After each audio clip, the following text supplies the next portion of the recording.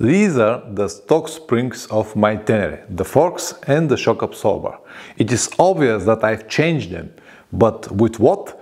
And maybe the most important, why? I'm gonna answer in this video. So if you have nothing to do, grab your favorite drink and stay with me.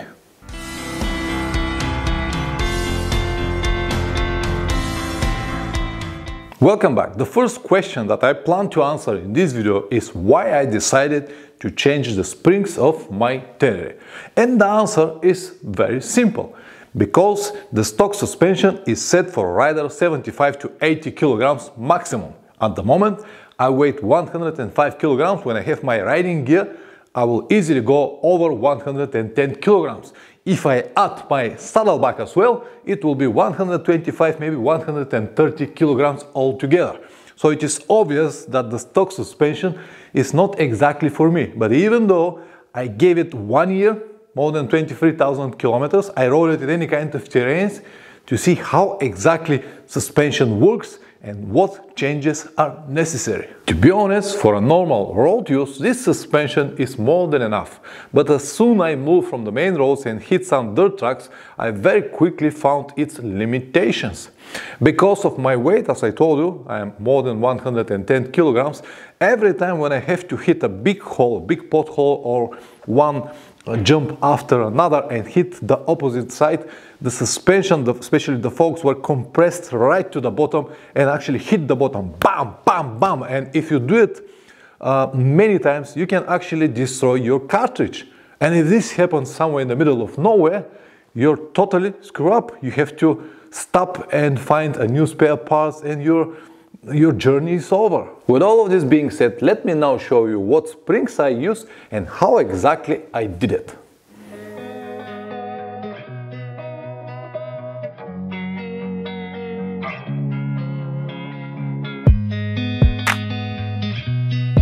Nice, isn't it? I hope that this information will be useful to at least one person to make the right choice. Hello? I see! Too short? No, I made it on purpose. Because someone told me that people never watch videos on YouTube longer than 5 minutes, that's why. No problem. I can do it. See you. It looks like some people prefer to watch long videos, so I will play you the full length of the video.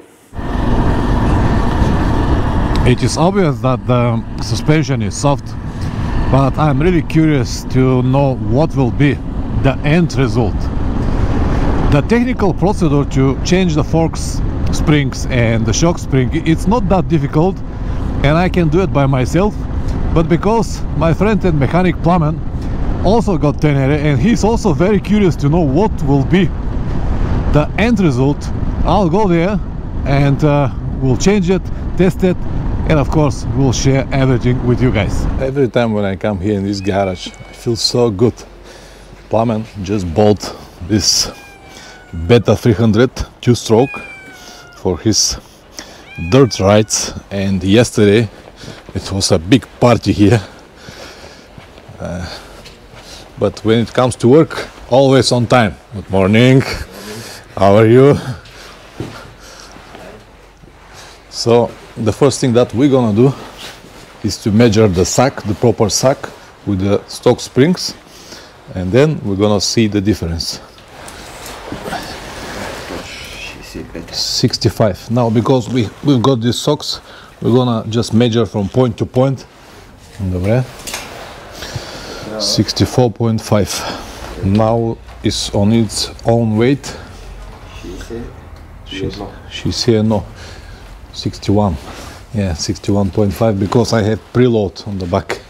The numbers that we've got are a little bit confusing, because the static sack, it's only, I'll say, like 5-6%. It should be 10, and the sack with my own weight should be like 27-30%, but it is around 10%, which means that the springs are harder than they should be. Let's measure once again, because The numbers are not what I have been expected.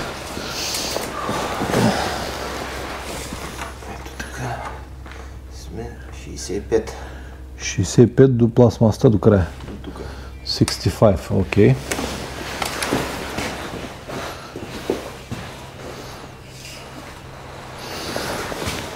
Тук сме 64.5. 64,5. 64, да, 4,5. Добре. Виж сега.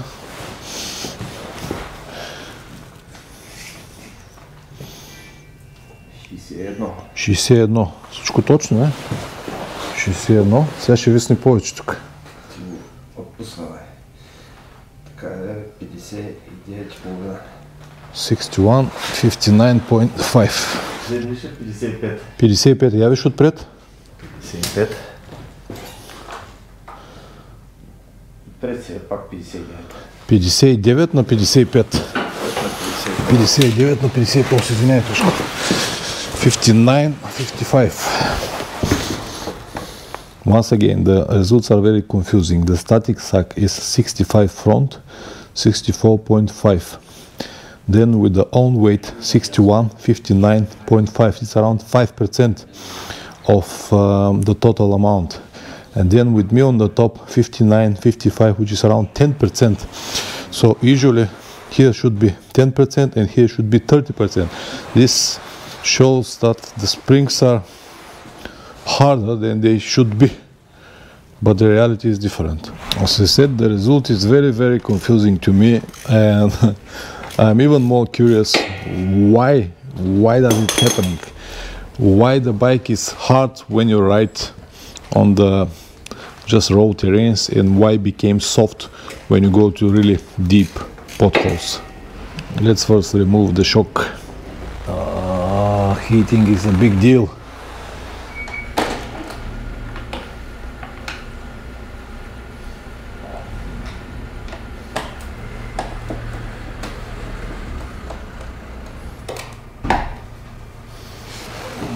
Сега има ли достъп? Alright, now we have access to the bolt. The tea is ready. There is a copper grease, but it was done by Plumman when he serviced the linkage. It's not originally like that.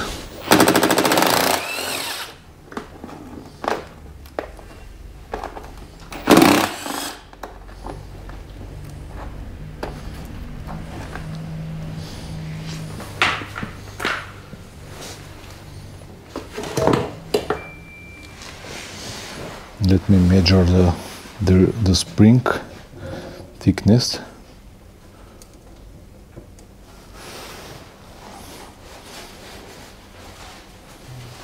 $11.51.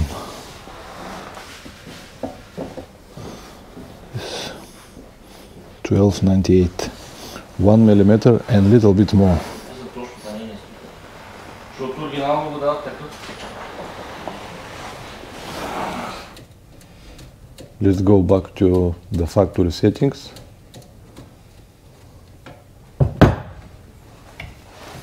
Compression and rebound.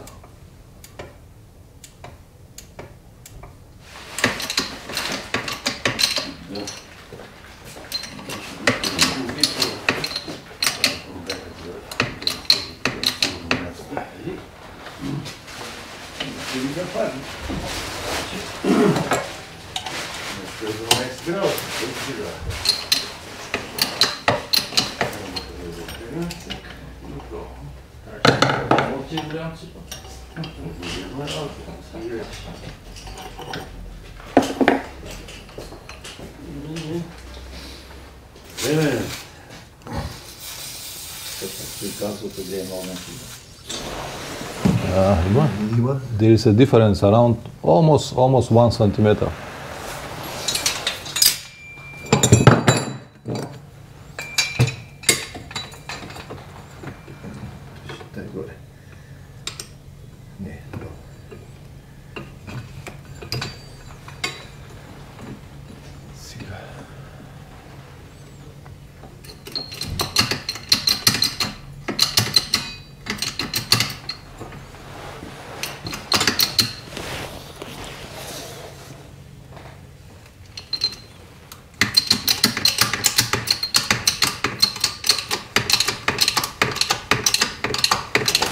Нищо като.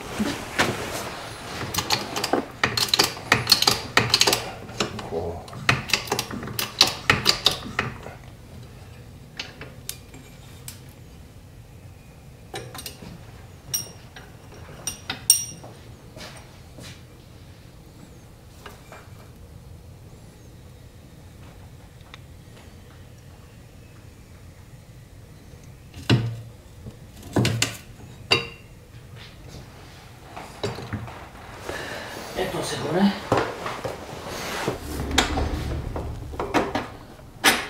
Добре.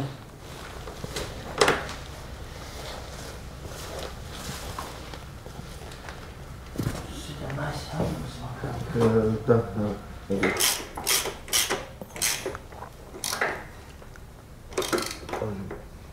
Не е чак толкова.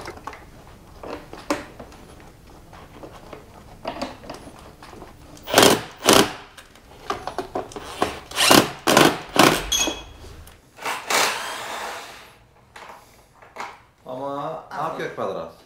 Да. Не е лош по принцип. Мен се го слайпчето взех.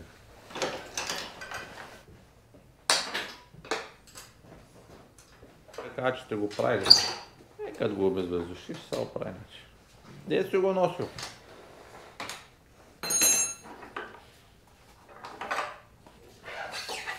Да останем на пружина е доста голяма. Смисъл, пружината да е. Не мажи на мустака гумата, аз ги This is the right moment to see what is underneath after 1 year of use, 23,000 kilometers. No scratches, no damages, no sand marks, no dumps. So the socks really worth the price. Чу май табли за това се продавам това. Продаде го, бе? Кой ще купува? Inside diameter 26. И аз нося иска ли някак? 27, okay. Не е скоро. This is the inside shim. We can change this as well. I'm not sure about the price, but at the moment I don't plan to change it.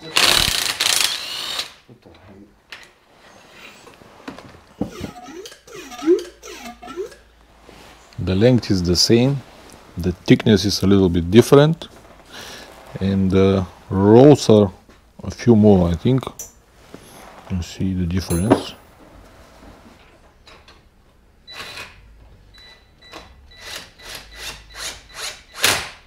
Regarding to the specifications in the manual, it said 624 milliliters of oil and 85 millimeters of air gap, but here now, based on the sheet of the springs that we bought, it said 80 millimeters air gap and 650 milliliters of oil.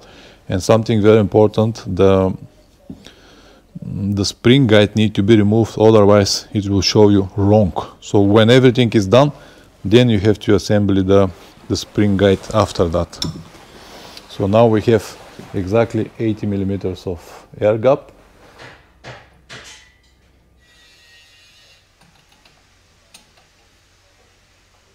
Something very important, to have the right clicks, which are altogether 31, you have to have the right measurement here between the nut and the top of the pylon. It's exactly 17.5 millimeters. And then you're gonna have 31 clicks. If you make more or less, you'll have different clicks. All right, let's measure now. 61,5. 61.5. Я виж отзаде? 63.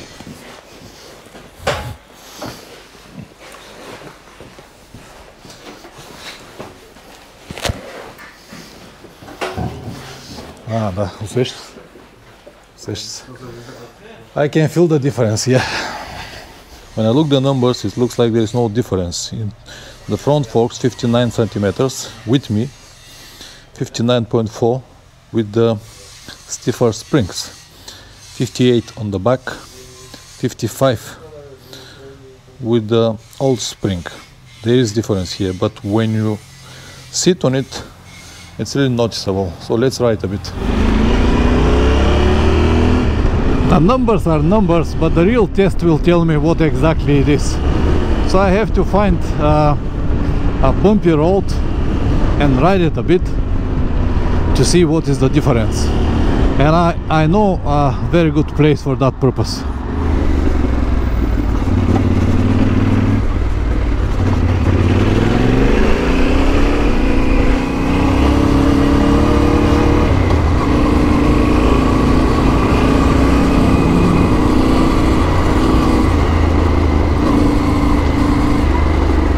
There are some potholes, one after another, that usually stress the suspension a lot, but I think that this is very, very different now.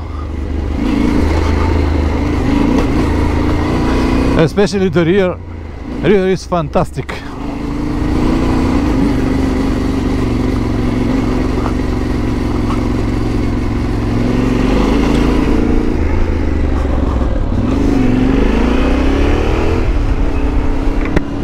These light bumps, road riding, I think the difference is really noticeable. Now I'll go to find some deep bumps and see what exactly it will be. And let's now make the final test. So far I can tell you that there is a big difference. Here usually I hit the bottom, not now.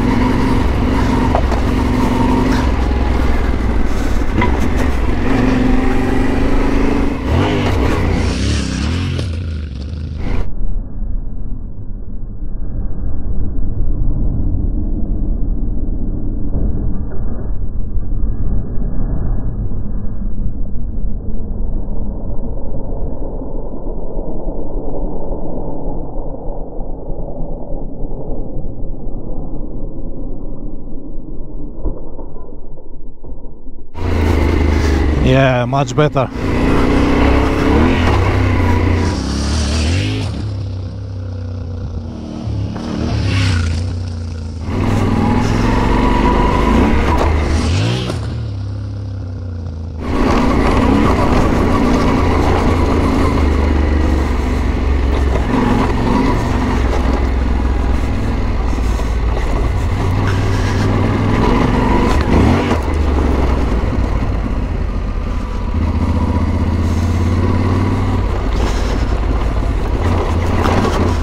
Very good, very, very good.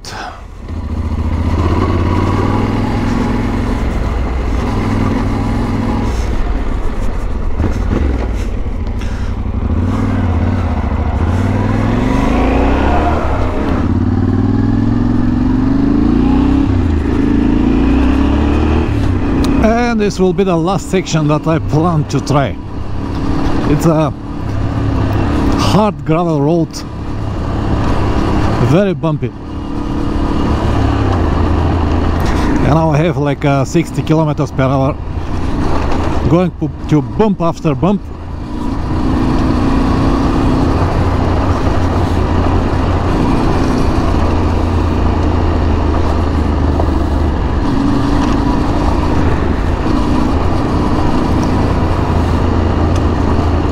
And it's handled absolutely brilliant.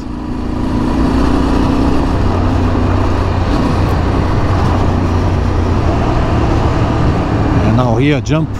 Yeah. Wonderful.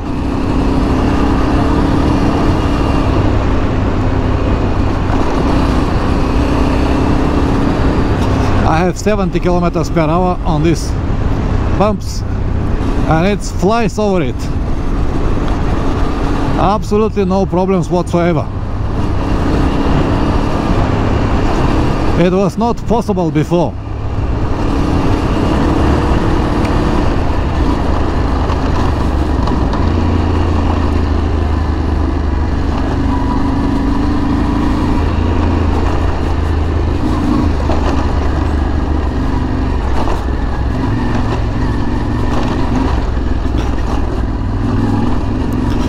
the best of everything is that now on this type of bumps, like I right now, it handled it very well.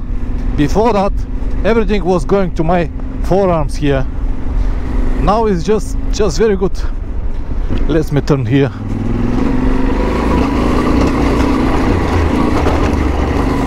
Very well, very well. They really got me. They really impressed me, honestly.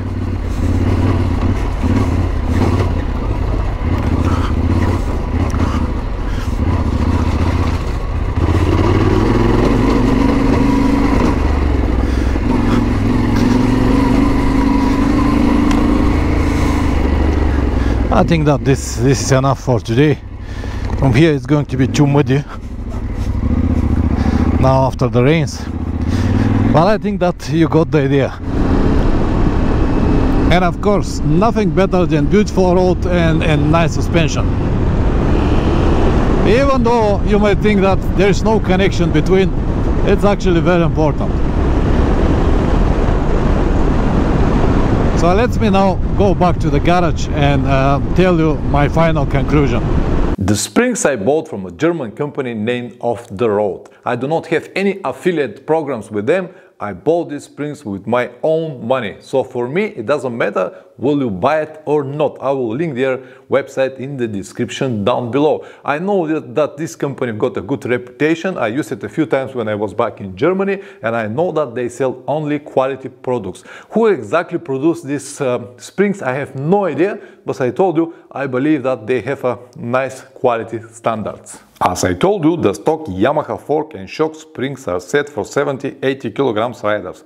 5.8 newtons per millimeter for the forks and 70 newtons per millimeter for the shock.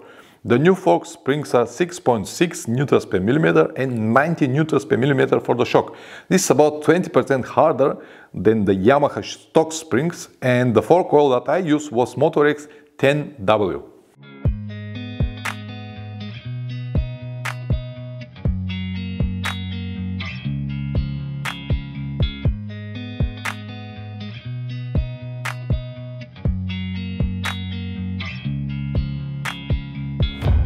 Alright, I think I covered everything, but if you have any additional questions, feel free to ask me in the comment section below. If you press like, it will help me a lot. If you subscribe, even better. See you next time. Ciao.